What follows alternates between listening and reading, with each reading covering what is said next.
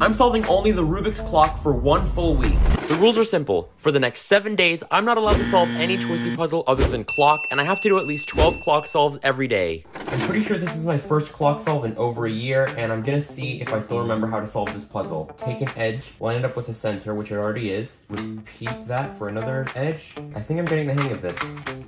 1 minute and 45 seconds. Now, since I know I got the hang of this method, I'm gonna do 11 more solves just like that. Okay, 102. I nearly got a sub 1. My goal right now is to get a sub 1 single. That's my goal for today.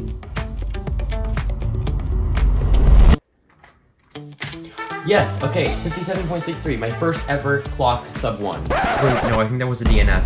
You see, this clock isn't exactly WCA legal. These pieces here often end up in between numbers. So for example, all these should be in between 11 and 12, and these are afterwards, so pretty sure I DNF'd that. Yes, okay, this time it was a 50.76, so mission accomplished for today. 49, my first sub 50. Okay, another solve that's just over 1 minute. Yes, okay, a new clock personal best. And that was my final solve of this average of 12, so I'll see you guys tomorrow. Day 2, my goal for today is to get a sub 1 average of 12. Oh, another DNF. Okay, so that was a 54.09 average of 12, with actually more than half of them being sub 50. At this point, you might be thinking, why? Why clock? Clock is probably the most unique WCA event, but it's also probably the most hated, and I don't want to judge it without giving it a fair chance. Plus, I have very, very little experience with clock, meaning I can improve a lot with just a little practice. And now, I have a goal. By the end of the week, to have a sub 30 single. On day 3, I wanted to learn how to get faster at clock. Were there any new methods or algorithms I could learn? Any tips I could use to make my solves faster?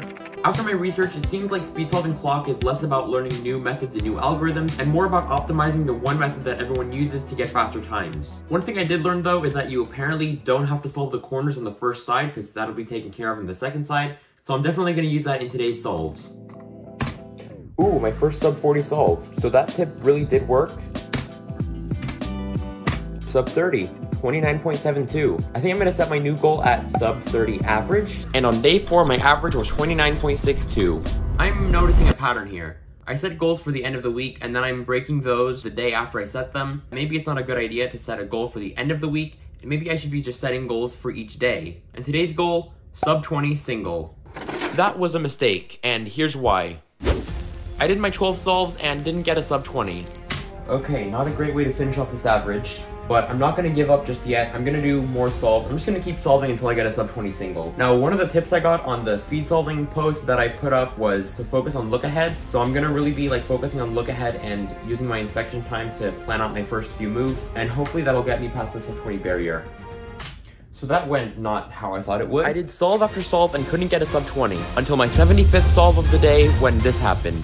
Wait, okay, so I wasn't filming this one. I promise I got this. But I got a 18.84 and I'm kind of freaking out right now. 75 solves and I got it, I did it.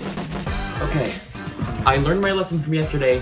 No more unrealistic goals. I'm just gonna be trying to go as fast as possible for the next couple days.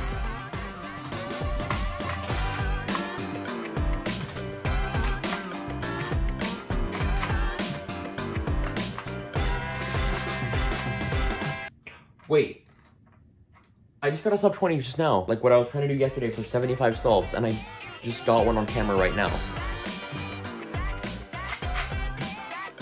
Another sub 20, oh my god. Today is the final day of this clock challenge, and I gotta say, I got a lot faster really quickly. On the first day, I could barely even solve clock in like a minute, but now I'm getting sub 20 times, and I'm averaging like sub 25. And the only thing to do now is to do one last average of 12.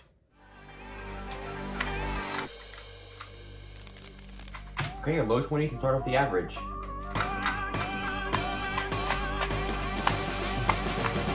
So my final average of 12 turned out to be a 24.33, which means I improved on this puzzle a lot in this week.